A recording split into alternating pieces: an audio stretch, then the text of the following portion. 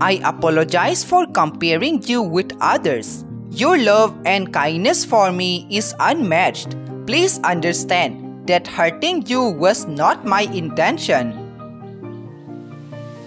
I'm feeling burdened by the fact that I rejected your love just because of the fear of being judged by others. To be honest, these days I'm having endless thoughts about you.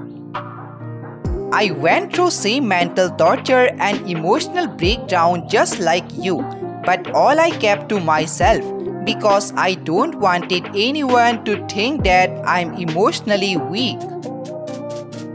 But it truly hurts not being in contact with you. I'm worried that you no longer have faith in me and in my promises.